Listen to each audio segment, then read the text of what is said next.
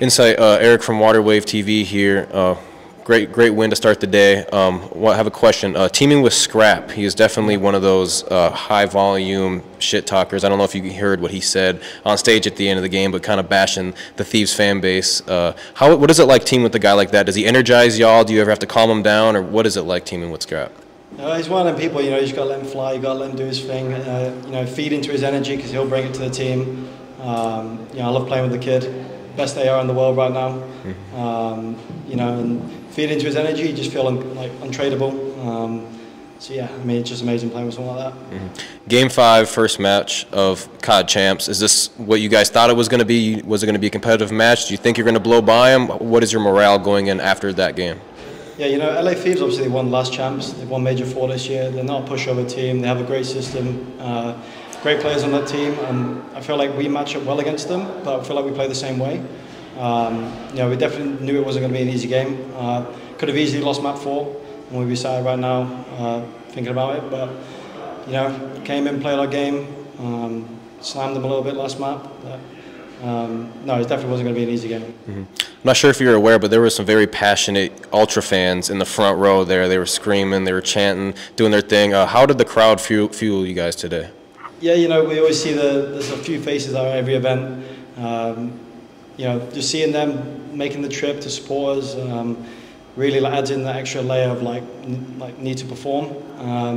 So yeah, I mean, love seeing those guys. I appreciate them coming out to our event. Definitely hypes us up. We know they're there, even when we look like we're locked in. Yeah, it's just great. It's a great feeling having fans like that. Thank you. That's all from me. Hey Zach with Sports Illustrated. I talked to Toby last week or 2 weeks ago, and I wanted him to give me one word to describe how the seasons went.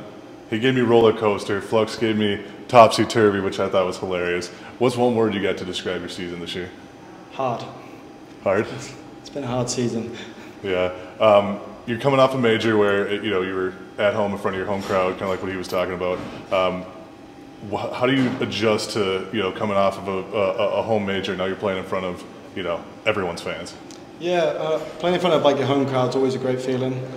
Love playing in front of those guys. It's just something you need to experience to understand how it feels. For the majority of my career, I played against the fans, so it's kind of one of them things where I feel like sometimes there's a part of me that prefers playing in front of people that don't want me to win, because I don't know, it just turns me into a villain or something. I don't even know. I love it. How's it going, man? Nice to see you. Yeah, nice to see you again, man. Did you watch the video? Get a chance to watch it at all? Not yet. It went out on I think yesterday. Yesterday? Yeah. You need a mic? Do you need a mic for it? Yeah, you're good. Okay. I'm good. So you guys, last time I really spoke to you guys was Major 3. You guys coming off a championship. How's the feeling coming out from that championship to competing for the overall championship? Yeah, Champs is the biggest. It's the event everyone wants to win. The event everyone dreams of winning. Getting that ring. The money's a nice bonus, but I feel like the ring is just irreplaceable. And this is just a big one that everyone locks in for, and they just want to win so bad. You were locked in, man. You were frying today. So you guys are in Vegas. What are you guys going to do if you end up winning Champs? Shit. I think the right answer is to say I'm gambling, but I'm not much of a gambler. You might catch me going back to Toronto, bottle serviced a lot. I might end up in the Maldives somehow, I don't know. It'd be a rough night. Yeah, going all around the world, I don't think any of us gamble, waste the money, but we'll use the money smart. I know Jamie likes to say this, so yeah. We'll find a way to spend it though. What about tonight? You got a big win, you guys gonna go eat somewhere? Just gonna chill, maybe sit back and just have a breather, Jesus, that was a rough one, that was a grueler.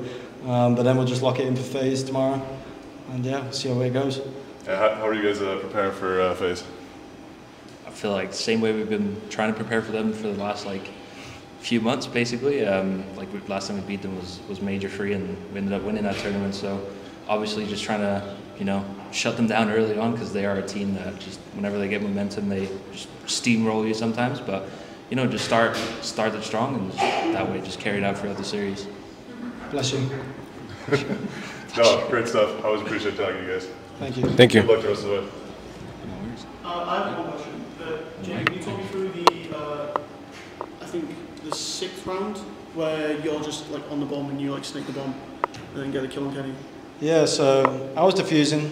I was just kind of like, you know, chilling, holding square, as you do, and hoping he didn't kill me. My teammates started screaming, you know, he's back alley, back alley, back alley. So I was like, all right, I'm going to lay here, put the bomb down, snake the bomb, and there he was, freebie. Good stuff.